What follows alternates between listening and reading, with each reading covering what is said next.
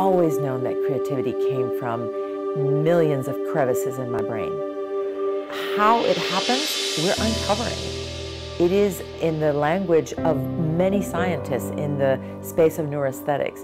What does creativity look like in the brain, and what can it do to the brain? My name is Geraldina Interiano Wise. I am an artist based in Houston, and I find myself in this incredible opportunity in a collaboration with Dr. Jose Contreras-Vidal at University of Houston.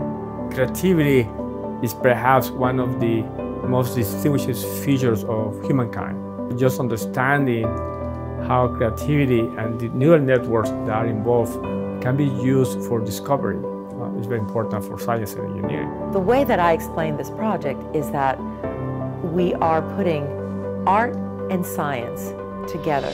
We are developing a model of Geraldina's way of thinking and creating art, and using this model to understand how her brain areas talk to each other during this creative process. My brain waves are being captured in real time, sonified, and then put through algorithms that are going to in turn generate a digital painting, which is what I call the Nahual.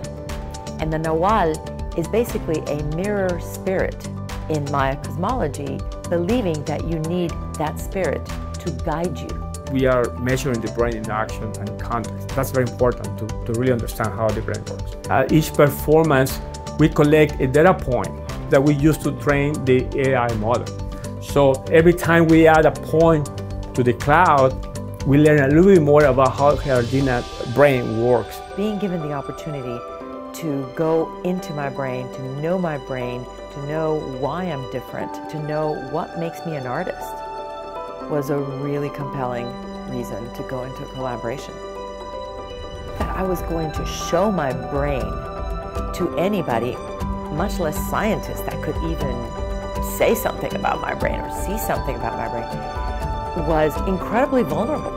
But from that place of vulnerability, perhaps came that moment of creativity in which one can just let the brain, the body, the thinking rip. This is a very challenging problem. We don't expect to solve this in the immediate future.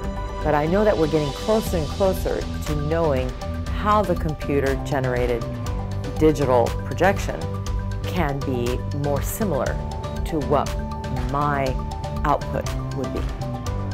We both understand and love the Mayas.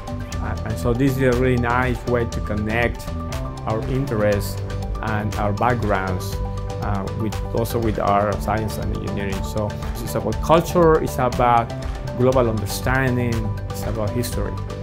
The idea of going into the new frontier, I always thought it was technology, perhaps the moon when I was little, but the one that really is going to change humanity is the frontier of the brain.